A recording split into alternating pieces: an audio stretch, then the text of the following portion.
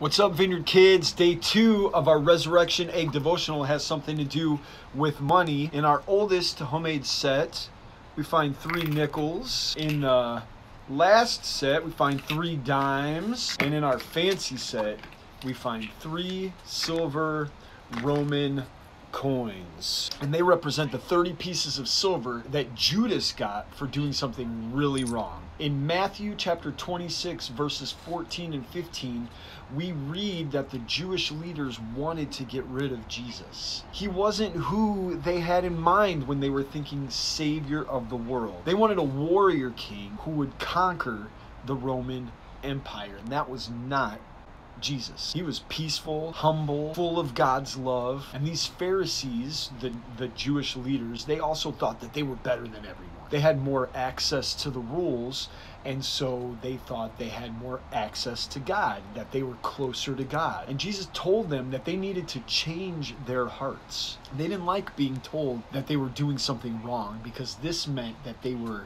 sinning. And to sin means we say no to God and His ways, and we decide to go the opposite way. Have you ever done that? Me too. Here's a secret.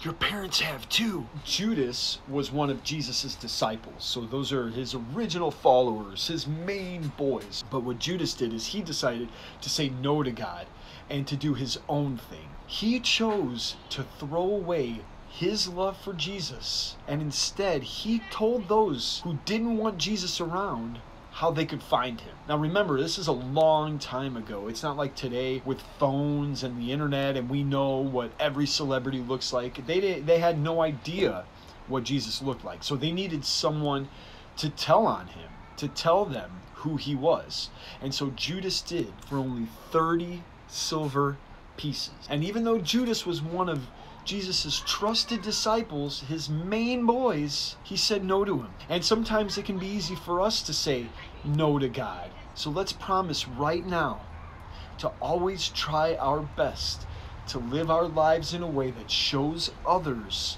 that we love and that we want to follow Jesus, by treating them the way that He would treat them and showing them the difference He makes in our lives.